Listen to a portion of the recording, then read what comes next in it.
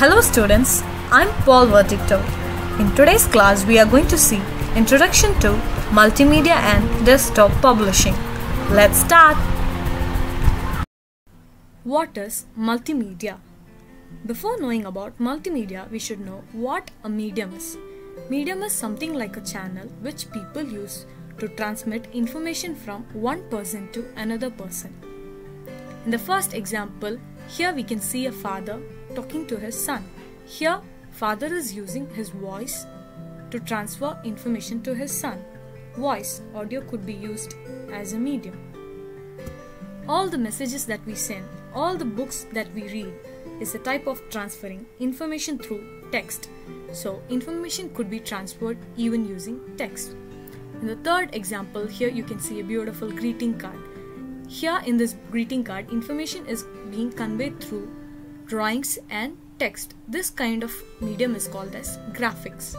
And the fourth type of medium is animation. All the cartoons that you watch, all the video games that you play is a type of animation. And the fifth type of medium is the most familiar type of medium, that is video. So here comes the answer for multimedia. When you have all these 5 components, audio, text, graphics, animation and video in a single platform, then it is called as multimedia. Definition of multimedia. Multimedia allows the user to combine image, text, graphics, audio and video to a single platform. Now let's see what desktop publishing is.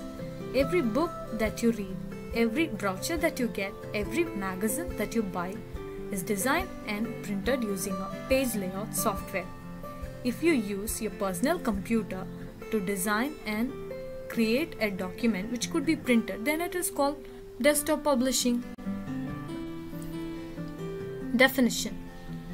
Desktop publishing is the process of using page layout software to design and create documents which could be printed. So that's it children, now you know what is multimedia and what is desktop publishing. And now you may be wondering, why is that we learn multimedia and desktop publishing in our class 12? If that's your question, these are the answers. Here we have 2 valid reasons. One is, multimedia is used in most of the fields nowadays.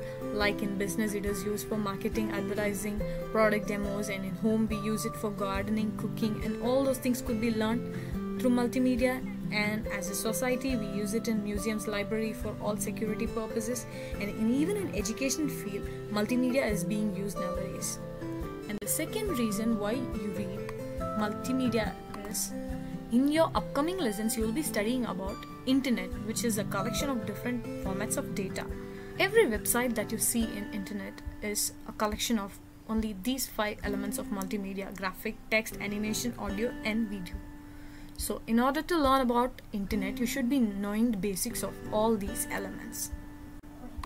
And that's all for today's class. Thank you.